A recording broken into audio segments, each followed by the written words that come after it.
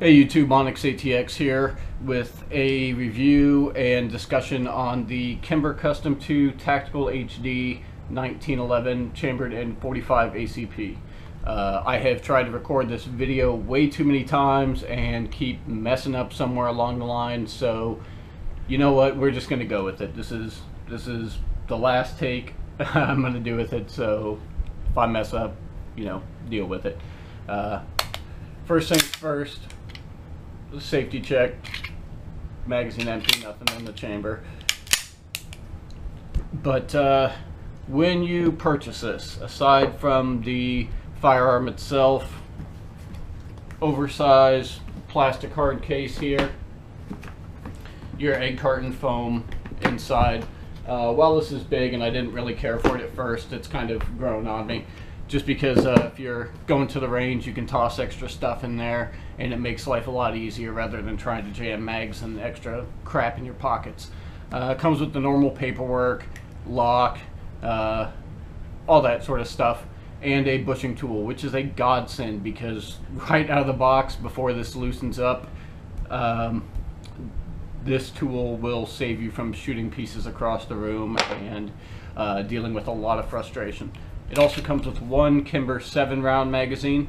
I don't particularly care for this magazine. I haven't run it, so I can't tell you for sure.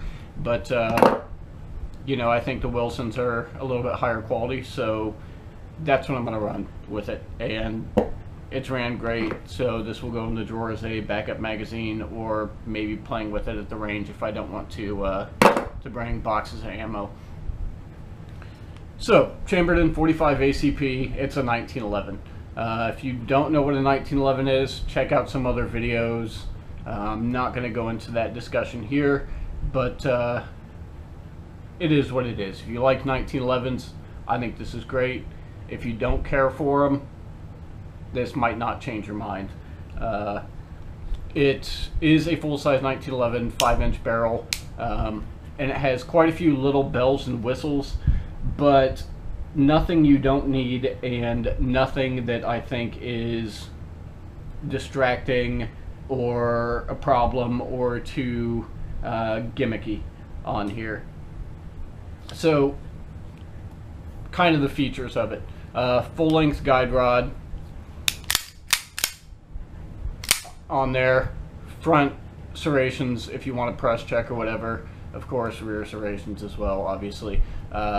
Meprolite night sights on there, ambi thumb safety that's extended a little bit. Some people like those, some people hate it. Personally, I kind of enjoy them. They don't interfere with how I shoot.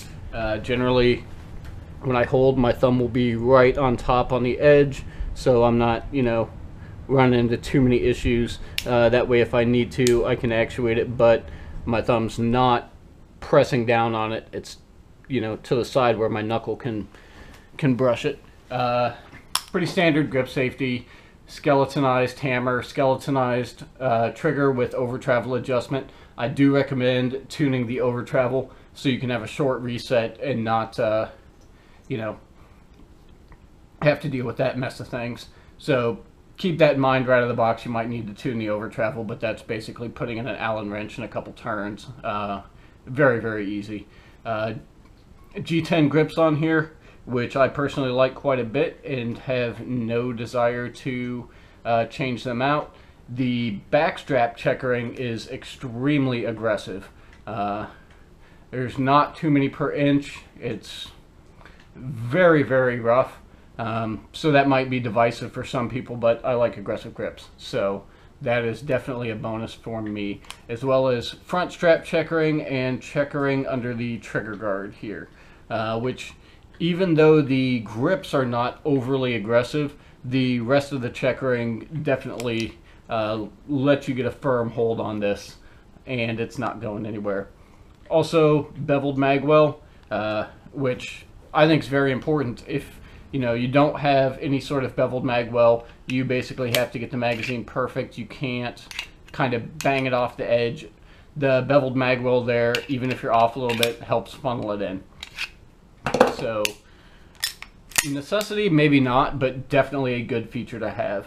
Other than that, you know, it's a 1911. There's not a lot you can say to describe them that hasn't already been said. But fit and finish is phenomenal. There's been no scratches on here. There's a couple times I was a little bit more rough than I should have been and thought I was gonna nick it a little bit, but not at all. Everything as far as tolerances go are extremely tight, to the point that out of the box they're a little too tight. I guess you could compare this to buying a really nice pair of shoes where it's going to take, you know, a little bit of wearing them to get them broken in, where ultimately they're going to be, you know, perfect and exactly what you want, but you need to soften them up a little bit initially. That's my thoughts, you know, exactly on this. Now I've got 350 rounds or so through. It's loosened up a little bit. However, there's still no slide wobble. Nothing rattles around. Very, very tight tolerances. And at the same time, the action is ridiculously smooth. I don't really know how to describe it other than it feels like it's not metal touching metal. It's just, you know, magnets or whatever, and you're riding on a cushion of air in there. I was impressed with it initially out of the box, but that has improved over 350 rounds of shooting it. During those rounds, I have had 0 malfunctions. No failures to feed, no failure to eject, nothing. As a disclaimer, I did have a buddy that loaded a magazine, put it in, and had a weird issue that I cannot replicate, and I don't know what he did. But put the magazine in and was unable to get the slide to go back. It was locked. So took the magazine out, pulled the slide back, he reinserted the magazine, slide forward, and it was fine until there's about 3 shots left in the mag where it prematurely locked back. So I took out the mag, reloaded it, tried to replicate it. I could not. What exactly caused that, I'm not sure, but you know, I'll keep trying to replicate it with snap caps and such, but I can't. So I'm gonna say that that one was user error on his part. 1911 trigger, very good. No real travel at all. You know, doesn't move. A little bit of pressure, clean break, and then you've got a very short reset on that,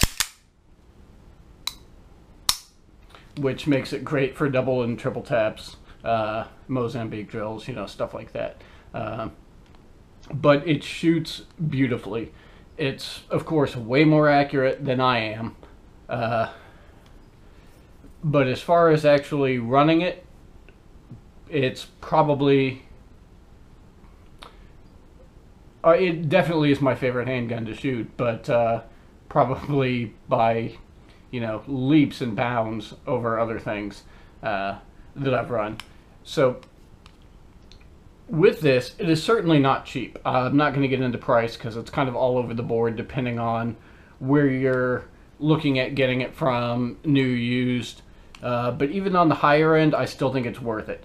This is a 1911 that's starting to get into the more, you know, fancy pants, spend too much money market. But to me, it's just on the bottom end of diminishing returns. So you can purchase this, and that's kind of the high price point before you start getting into Ed Brown and Nighthawk and all of those types of ones that you're really paying a lot more and, in my opinion, not getting quite as much out of it. Would I like to have some of those? Absolutely yes. Would I like to have them for that price point? Not right now, you know, maybe in the future. But sights on it work. You can line up the 3 dots or the geometry and it will shoot the same. I mention that because there's a few handgun manufacturers that basically use the dots as combat accurate and the geometry of the sights to have it right on point. I think that's kind of silly, and I don't understand why you don't just make sure the dots are lined up with the geometry if it's not adjustable for elevation, but that's what they did, so sure. But really have enjoyed shooting this tremendously. It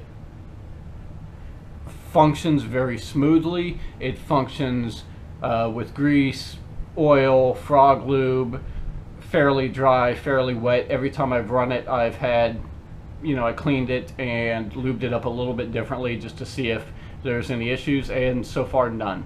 And it shoots, better and better each time I run it.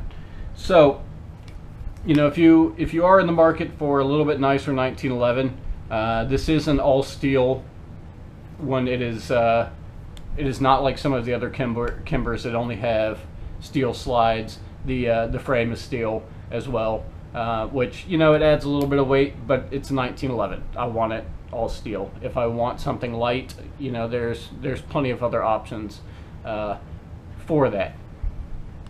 So if you guys have any questions, comments about it, anything specifically you want to see, feel free to shoot me a PM or leave a comment, and I will try to get to those as fast as I possibly can with that. The last thing I will say, just to kind of reiterate, because the tolerances are so tight with the full-length guide rod, it is difficult to tear down and reassemble the first few times until it starts to loosen up. So definitely be careful you don't shoot stuff across the room.